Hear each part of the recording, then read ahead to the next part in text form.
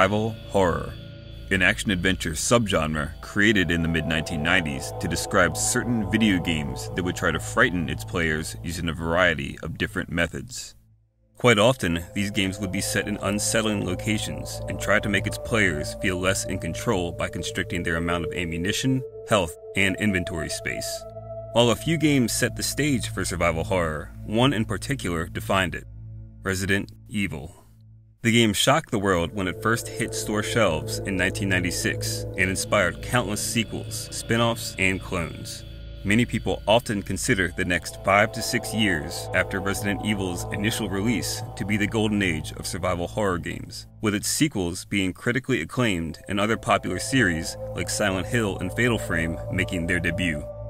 Near the tail end of this golden age, however, one person was becoming frustrated with the Resident Evil series' progression: its original director, Shinji Mikami, the man that would also go on to oversee and direct its fourth entry, Resident Evil 4.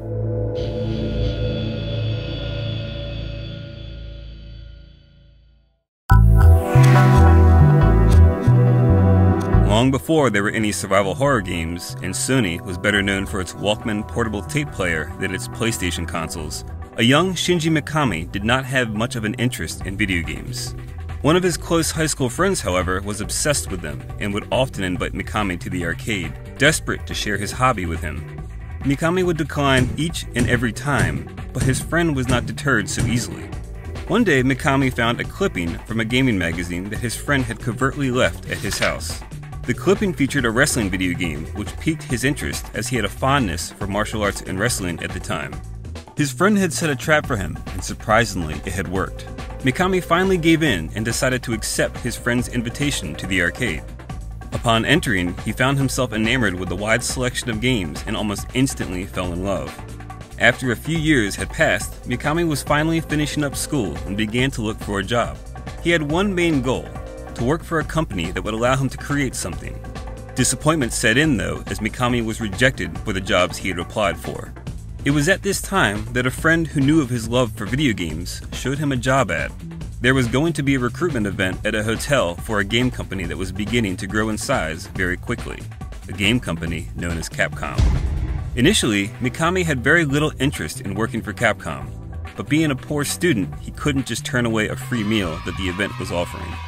One of the chairmen speaking at the event went into details about Capcom's goal and their future plans.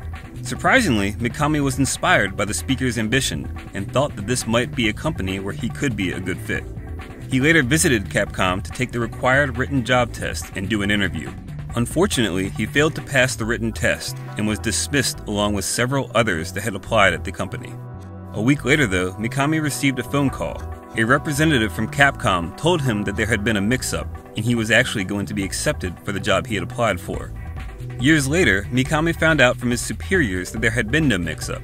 The company just needed some extra hands and was convinced by its staff to hire some of the rejected applicants. A coincidence that would end up benefiting both Mikami and Capcom in a way neither of them would have ever expected.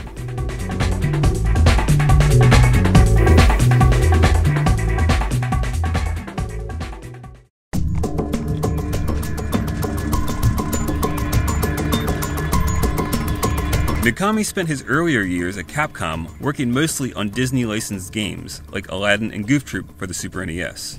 In 1993, though, development began on the first Resident Evil, or Biohazard as it is known in Japan, with Mikami at the helm as director. The project originally began as a remake of Sweet Home, a horror RPG exclusive to the Japanese Famicom that is often credited as laying the groundwork for the survival horror genre. Sweet Home's director, Tokuro Fujiwara, wanted this new version to include many elements that he couldn't get into the original game. Fujiwara would not be directing this time around, though, as his role would be moved to producer on the project. Instead, he wanted Mikami to take the lead and become the director. Mikami was very opposed to this, though, as he hated being scared and felt like he wouldn't be a very good fit for the game. Fujiwara, however, chose him exactly because of this trait. He knew that Mikami would be perfect for a horror game because someone like him would understand what truly could frighten people for the project. Shortly into development, the project would drop the Sweet Home name and become a new original IP. But many of Sweet Home's elements, like the mansion setting, puzzle solving, and inventory space management, would remain. Over the next few years, Mikami would take inspiration from George Romero's zombie films, the Texas Chainsaw Massacre movie, and 1992's Alone in the Dark video game to meticulously craft Resident Evil. The game took place in an ominous, secluded mansion that had become the scene of a viral outbreak and had turned its residents into zombies. Both Capcom and Mikami didn't have very much faith in the game, and it was not expected to sell many copies. Throughout its development, this showed as mostly newer staff and people that had extra time between projects were put to work on the title. In 1996, Resident Evil launched exclusively on Sony's new PlayStation console. To everyone's surprise, the game was a massive success, selling millions of copies and blowing Capcom's sales expectations out of the water. With the survival horror title becoming an instant hit and taking the video game industry by storm, a sequel was greenlit and immediately put into production. The next game saw Mikami move out of the director's seat to producer, and Hideki Kamiya, who had worked as a planner on the original game, take over as director. Resident Evil 2 was a much more ambitious title than its predecessor and starred a rookie cop named Leon S. Kennedy who had to fight to survive a zombie outbreak in the heavily populated Raccoon City, a big change from the original Resident Evil's secluded mansion. The game was even more successful than the first title, breaking many previous video game sales records and proved that the series had staying power as a media juggernaut. The Resident Evil games would continue to grow in popularity as time went on, and soon development began on a new title that was planned to take the series to Sony's new upcoming console, the PlayStation 2.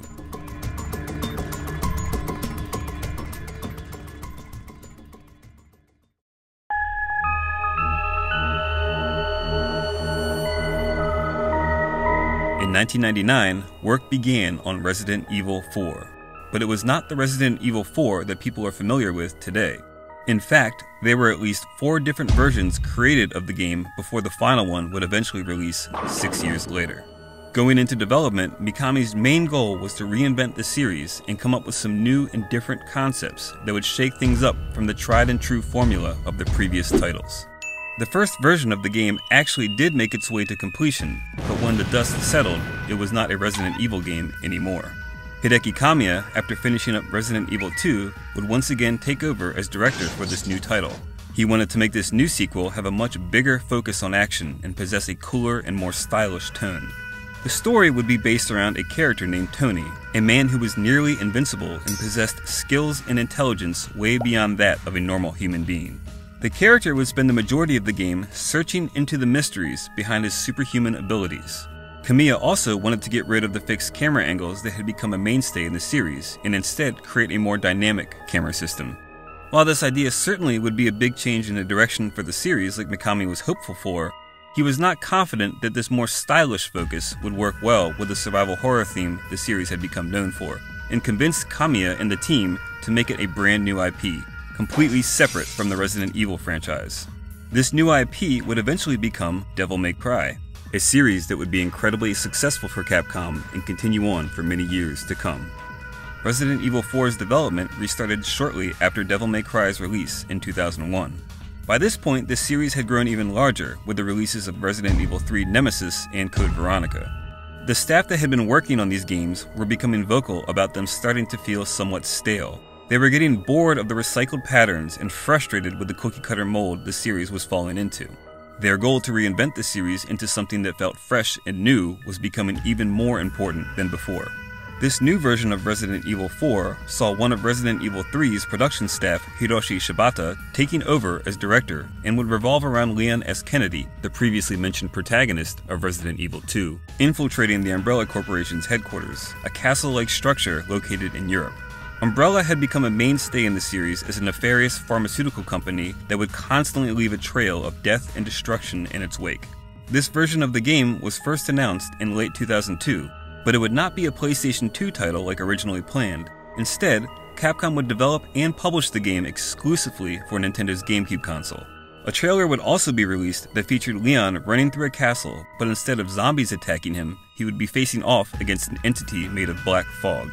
Mikami was not convinced this was the correct direction for the game, however, and a new version would be shown off the following year at E3 2003. This new iteration is often referred to as the Hookman version, since in its trailer, Leon is pursued by a ghost-like man that attacks him with a metal hook on a chain. Leon is afflicted with a strange disease that causes him to hallucinate and see enemies that aren't actually there. He is attacked by animated suits of armor and knife-wielding dolls, as well as the aforementioned Hulkman.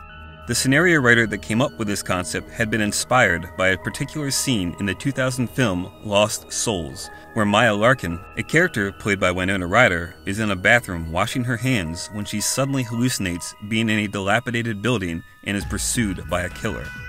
People were impressed with the E3 trailer, especially the new mechanic where the camera would switch to an over-the-shoulder view whenever Leon took aim at enemies with his gun. Even with fans and critics dazzled by the footage shown off, Mikami still was not convinced that this version was going in the right direction, plus also had concerns with how costly it would be to make. Once again, the team scrapped what they had and started all over. The next development attempt saw the team try and return to the more standard Resident Evil formula. There is very little information about this version outside of it not innovating much on the previous titles in the series and including a lot of zombie-like enemies. As had become the norm at this point, Mikami once again stepped in and cancelled the project. This time, however, he dismissed director Hiroshi Shibata from his position. By this point, development on the game was taking incredibly too long, and something needed to be done to right the ship. Mikami had been extremely busy working on multiple other projects throughout the course of Resident Evil 4's tumultuous timeline, but now he would finally take the reins and see the game to completion himself as its new director.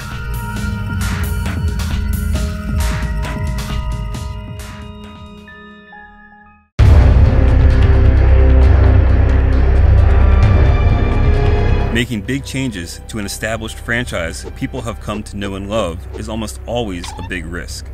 Mikami knew this, but he was tired of the recycled ideas the Resident Evil series had clung to for years now and decided that it needed to evolve into something new. While he didn't want to completely remove the horror element from the game, he wanted the new focus to be on action and faster-paced gameplay. He even told his team that the aiming and shooting aspect of the game was the most important part, with nothing being in the second position and horror being the third most important, to make sure they understood just how much of an emphasis he wanted on the action-oriented gameplay. Mikami asked his programmers to create a new camera system that would stay behind Leon the entire time, a huge departure from the fixed cameras many of the previous titles had used. The team working on this was worried about making such a big change to Capcom's Golden Goose, but Mikami kept pushing them, and after struggling for a while, they finally saw it to completion. This new third-person over-the-shoulder view allowed for the player to more easily deal with larger crowds of enemies and even target their specific limbs and body parts. Shooting their limbs would sometimes even cause them to stumble or drop their weapon, allowing for Leon to make a swift counterattack or a hasty retreat. These enemies would also now sometimes drop ammo and other items, letting players now engage in combat more confidently without the fear of limited ammo constraints found in the older titles. This helped push Mikami's goal of keeping the game more action-focused and giving Leon much more offensive power to take on his foes. The game sometimes even has an arcade-like feel to it. Leon can stagger an enemy, then follow up with a kick to put the enemy on the ground and also briefly stun other enemies in the vicinity, then combo into another stagger with a kick follow-up, and so on and so on. There is a certain flow and finesse to the combat that makes it feel unique and satisfying. While the horror theme wasn't Mikami's focus, it was still very much present in the game, with many gruesome boss encounters and death sequences. He also wanted to convey it in some other, more subtle ways, one of which was a sense of isolation and feeling cut off from the rest of the world, which was accomplished by putting Leon in a secluded rural area where everything is essentially out to kill him. The other was dealing with these many unpredictable and often overwhelming opponents out to end his life. To many people's surprise, zombies were completely removed from the game and replaced with the much more mobile ganados, translating to cattle in Spanish, that are able to use tools and weapons and can even dodge your attacks. Some of these ganados, like the chainsaw-wielding Dr. Salvador, are able to instantly kill Leon if they get too close to him, no matter how much health he has, which adds to the unsettling terror, especially when you hear a chainsaw start to rev up in the distance and desperately start looking around trying to find out where the sound is coming from. After progressing into the game a bit, the ganados start to become even more deadly and unpredictable, as the parasite in their body will sometimes burst through their head, making for a much more difficult fight. This can add a lot more tension to an encounter where you're already feeling overwhelmed, especially if you're running low on ammo or health items. The story takes place 6 years after the events of Resident Evil 2. Leon S. Kennedy, now a special agent, is sent into Spain to rescue the US President's daughter, Ashley Graham, who has been kidnapped by Osman Sadler and his radical terrorist cult known as Los Illuminados. He arrives at a rural village and is almost immediately attacked by its residents, a group of farmers that have now been infected with mind-controlling parasites known as Las Plagas. Throughout his journey, Leon makes his way through the initial village, then into a large castle, and later onto an island that holds the cult's research facility. Along the way, he meets a large cast of allies, like Ada Wong, a spy that assisted him during the events of Resident Evil 2, and Luis Serra, a former Los Illuminados researcher, plus many enemies, including Ramon Salazar, the castle's ruler, and Jack Krauser, one of Leon's old comrades. Similar to one of the scrapped versions of the game, Leon is at one point infected with the Las Plagas virus, which causes him to act unpredictable and erratic at times throughout the story. Leon was altered from his original look during development to look tougher and help reflect that he had become more experienced over the years, but the team didn't want to make him too big and muscular in an attempt to maintain his sense of coolness. While Resident Evil 4 wasn't the first game in the series to utilize fully 3D polygonal environments, it was the first to give players full control of the camera and allowed the team to make expansive areas for players to explore and fight in. But working with this new system introduced new challenges, like having to blend indoor to outdoor transitions seamlessly. The team had to spend extra time making sure that they got these environments right, especially because it was a trait that the series had become well known for. The GameCube's extra processing power let them add to these environments, creating a more realistic atmosphere and utilizing creepy effects like mist and fog. Some of the assets and ideas from the cancelled iterations of the game were even reused and repurposed for this final version, presumably to help save on budget and development time.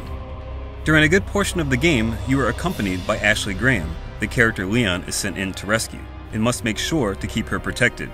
If she takes too much damage or is carried away by the enemy, you get an instant game over and must restart from your last checkpoint. Luckily, in earlier areas, there are certain dumpsters you can have her hide in to keep her safe while you take out the surrounding enemies first. She will also duck while you are aiming, allowing you to shoot at enemies she may be standing near. Protecting Ashley would also regularly add to the game's stress and tension, especially while having to deal with large hordes of enemies all at once. There is one brief point in the game where you even take control of Ashley while she tries to make her way back to Leon's location. It is during this section where things take on a much more classic survival horror feel, since your combat options are very slim and you often must run away from and maneuver yourself around various enemies. This short interlude gives players a break from the more action-oriented gameplay and acts as a little nod to the series' roots. Another new feature added to the game were certain actions that could be activated when a button prompt showed up. Performing these would make Leon execute an action like jumping over an obstacle, leaping out of a window, or kicking a staggered enemy. They could also be more reactionary, like having to jostle the analog stick back and forth to escape being grabbed by a ganado. Similar to these character actions were the newly added QuickTime events, or QTEs as they are often called. During these QTEs, a cinematic cutscene would play, and the player would need to press the combination of button prompts or analog stick movements that appeared on screen. These often appeared when fighting many of Resident Evil 4's epic bosses, like El Gigante and the amphibious lake-dwelling Del Lago. In some instances, failing to press the correct buttons during these QTEs would result in an instant death, often with their own unique animations. One of Leon's battles with Jack Krauser actually consists entirely of QTE scenes. Resident Evil 4's boss sequences were certainly impressive from a graphical standpoint, and even added in some interesting mechanics, like navigating small maze-like corridors within a time limit and utilizing a zipline to lure a boss into a trap. One common mechanic present in all of the previous Resident Evil titles was inventory space management. This mechanic would remain in Resident Evil 4, but received some big changes to how it functioned. Players would have an attaché case that would be used to store weapons, ammunition, and healing items. The case would start small, but as you progressed through the game, upgrades would become available for purchase that increased its size and the amount of storable items. The items in the case would show up on a grid, and players would be able to rotate and maneuver these items to both make more space and organize them how they liked. Throughout the game, Leon will sometimes encounter an ominous-looking merchant that will sell him various weapons and items, as well as the larger attaché cases. What are you buying? Weapons can also be upgraded by the merchant, increasing attributes like their attack power, reload speed, and clip size. As you progress through the game, more weapons will become available for Leon to purchase, each with their own particular strengths and weaknesses. Also hidden through the game are various treasures that can be sold to the merchant for extra money. These treasures are sometimes broken up into smaller separate pieces that can be reassembled for a huge increase to their value. Funnily enough, Paul Mercier provides the voice acting for both Leon and the merchant. Stranger. Later on, a shooting range minigame can be accessed, where Leon tries to obtain a high score by shooting moving cutouts of the Ganados. He is restricted to using only a certain combination of provided weapons, which adds to the challenge. Upon hitting certain score milestones in these modes, players are rewarded with bottle cap figurines based on characters in the game. When you complete each set, you are rewarded with additional money that can be spent at the merchant. Upon finally completing the game, players are rewarded with 2 additional game modes, the Mercenaries and Assignment Ada. The Mercenaries is an arcade-style minigame where players kill as many enemies as possible within the time limit and try to obtain the highest score possible. While this mode starts with Leon as the only playable character, more characters can be unlocked, including Ada Wong and Jack Krauser, plus Hunk and Albert Wesker from the earlier Resident Evil games. Assignment Ada is a brief non-canon scenario where you take control of Ada Wong and must collect Las Plagas samples in the game's island research facility. Completing the game also awards you with additional costumes and weapons. Leon can wear his Raccoon City Police Department uniform from Resident Evil 2, Ashley gets a white pop star outfit, and Ada can wear her black combat gear from the Assignment Ada mode.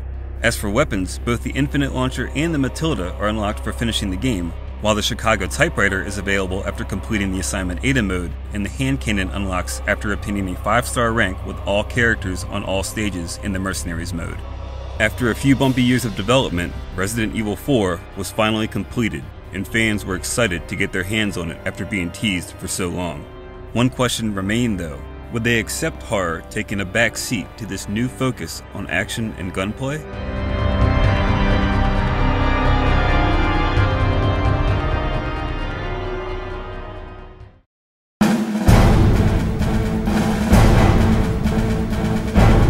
January 11th, 2005, Resident Evil 4 finally made its debut in North America exclusively on Nintendo's GameCube. It was received incredibly well by both critics and fans alike, and is still to this day one of the best reviewed games of all time. It received countless awards and was named Game of the Year by multiple gaming publications in 2005. A few weeks after the North American launch, the game hit store shelves in Japan, while fans in Europe had to wait until March to get the title in their hands.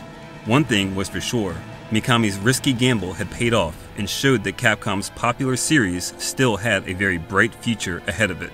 Resident Evil 4 was supposed to be a GameCube exclusive. Mikami had been very vocal about this, especially his famous quote that if the game ever released on any platform other than the GameCube, he would commit harakiri, a form of Japanese ritual suicide. In late 2004 though, just before the GameCube version was about to launch, Capcom rescinded its statement about the game's exclusivity and announced it would be releasing it on Sony's PlayStation 2 console in late 2005. Their reasoning for doing this was due to changing market conditions and the desire to increase consumer satisfaction, which assumedly is their way of saying we want to recoup costs from this game's long, troubled development and also tap into the PlayStation 2's massive user base. At this point in time, the PlayStation 2 was the market leader by a landslide, with its console install base being massive next to the GameCube's numbers. When the PS2 version eventually released in late 2005, it was very clear that it lacked the same graphical quality that the GameCube one offered, but most critics agreed that it didn't hamper the experience too much. While it wasn't quite as pretty, it did offer some new content not found in the GameCube version, the first of which was a new weapon called the PRL-412. An energy weapon that does massive damage to any enemy infected by Las Plagas and could even one-shot some of the bosses. This could be obtained by completing the game on its much harder professional difficulty level. Also included is a brand new game mode called Separate Ways, a canon 5-chapter scenario that sheds some light on Ada Wong's actions throughout the game's main story campaign. Upon completing this mode, 2 new costumes would unlock: a mobster outfit for Leon and a suit of armor for Ashley. Ashley's new costume actually makes her invulnerable to all enemy damage and prevents her from being carried away by foes. All of this new extra content for the PS2 version would be included in almost all of the subsequent ports that would follow over the years. Before the GameCube and PS2 versions released, it was announced that they would feature multiple pre-order bonuses and collector's editions that included items like t-shirts, art cells, collectible tin boxes, art books, soundtrack CDs, and making-of discs. Both versions sold very well, with the PS2 version surprisingly only outselling the GameCube version by about 700,000 units, given the massive install base it had. 2007 saw 2 more ports of the game released. The first was a pretty standard PC port published by Ubisoft. The second was Resident Evil 4 Wii Edition. This version utilized the Wii's motion sensing capabilities and featured updated point-and-shoot controls using the Wii Remote and Nunchuck controllers. The Wii Classic controller or a GameCube controller could be used as well to play the game with its original control scheme. In 2009, Capcom released an iPhone version of Resident Evil 4 that featured incredibly downgraded graphics, clunky controls, missing content, and slideshow cutscenes. It was apparent that Capcom was trying to cash in on the smartphone boom that was happening at the time, and most critics railed the game for its myriad of issues. The following year, an iPad version came out, but unfortunately it did not really improve on many of its predecessor's faults. A similar port of the iPhone version also released that same year on the Zibo, a 3G-enabled console exclusive to Brazil and Mexico. In 2013, an Android port finally was released, but it was the same disappointing iPhone version. Outside of Japan, Samsung bought the exclusive rights for this version of the game on their mobile devices. Capcom would later remaster the game in 2011 for the PlayStation 3 and Xbox 360 consoles, and put them out as digital-only releases, though Japan would get a physical edition that also included Code Veronica's remaster. These new HD versions would also later be ported to the PlayStation 4, Xbox One, Nintendo Switch, and PC. Not only did the game see plenty of ports, it also saw some unique merchandise, like various action figures and the infamous chainsaw controllers for both the GameCube and PlayStation 2. As of 2020, all of Resident Evil 4's different versions have collectively sold over 10 million units, making it one of Capcom's most successful games to date.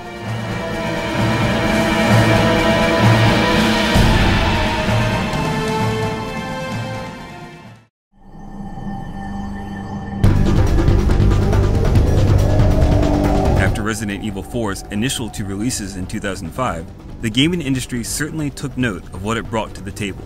The game's over-the-shoulder camera and aiming mechanics would go on to directly influence games like Gears of War and Dead Space, completely reinventing the third-person shooting genre. Its way of handling tension and action during combat sequences would inspire the designers of The Last of Us and BioShock. And the game's camera use during exploration and scavenging helped 2018's God of War make its big change in gameplay, similar to what Mikami had done with the Resident Evil series over a decade earlier.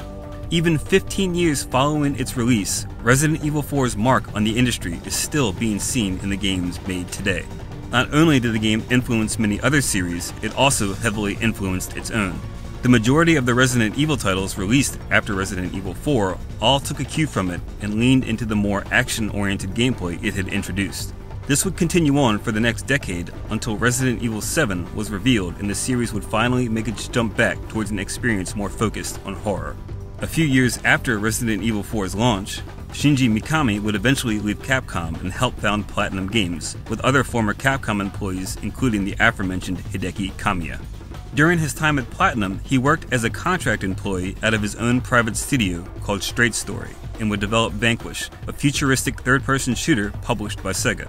He also collaborated with Goichi Suda of No More Heroes fame on the EA-published title Shadows of the Damned.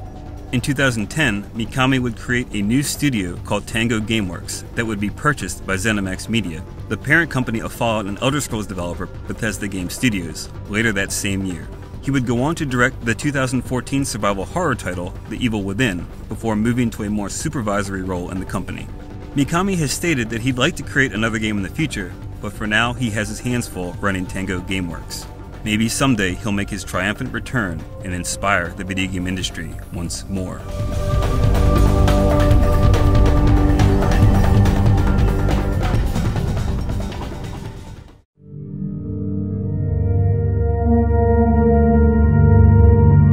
Even in their earliest forms, video games have all had their big landmarks. New titles that would completely revolutionize certain aspects or mechanics and change the way development was approached in many of the games that came after them. Oftentimes, these revolutionary ideas are made by people and companies that take a big risk and try something new with an already established brand or concept. Having horror take a back seat in a Resident Evil game was one of these moments in history that could have gone completely wrong and tanked one of Capcom's most successful franchises. However, Shinji Mikami stuck to his vision and ended up creating a game that would continue to influence and inspire other developers years and years after its initial release. The legacy of Resident Evil 4 is one that will continue long into the future and show people that sometimes making a risky change can pay off in a big way.